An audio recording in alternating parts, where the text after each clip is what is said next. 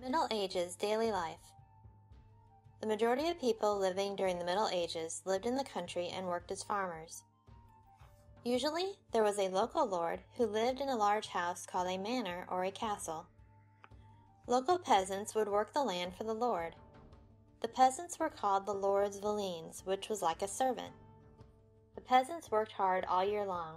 They grew crops such as barley, wheat, and oats. They also had gardens where they grew vegetables and fruits. They also sometimes had a few animals such as chicken for eggs and cows for milk. City life was very different from country life, but it wasn't much easier. The cities were crowded and dirty. A lot of people worked as craftsmen and were members of a guild. Young boys would serve as apprentices for 7 years learning a craft. Other jobs in the city included servants, merchants, bakers, doctors, and lawyers. Although we often think of pictures of large castles when we think of the Middle Ages, most people lived in small 1- or 2-room homes. These homes were very crowded and usually everyone slept in the same room. In the country, the family animals such as a cow may also live inside the home.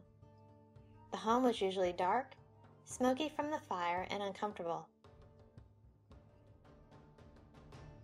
Most peasants wore plain clothing made from heavy wool to keep them warm during the winter. The wealthy, however, wore much nicer clothes made from fine wool, velvet, and even silk. Men generally wore a tunic, woolen stockings, breeches, and a cloak. Women wore a long skirt called a kirtle, an apron, woolen stockings, and a cloak. In order to separate the nobles from the peasants, laws were passed called sumptuary laws. These laws stated who could wear what types of clothes and what materials they could use. Peasants during the Middle Ages did not have a lot of variety in their food. They mostly ate bread and stew. The stew would have beans, dried peas, cabbage, and other vegetables, sometimes flavored with a little bit of meat or bones. Other foods like meat, cheese, and eggs were usually saved for special occasions. Since they didn't have a way to keep their meat cold, they would eat it fresh. Leftover meat was smoked or salted to preserve it. The nobles ate a wider variety of food, including meats and sweet puddings. Very few people attended school in the Middle Ages. Most peasants learned their job and how to survive from their parents. Some children learned a craft through apprenticeship and the guild system. Wealthy children often learned through tutors. They would go to live in the castle of another lord, where they would work for the lord, learning about how a large manor was run. There were some schools run by the church. Here, students would learn to read and write Latin. The first universities also began during the Middle Ages.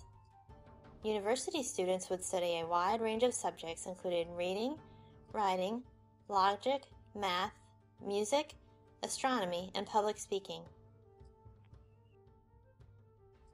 Interesting facts about daily life in the Middle Ages.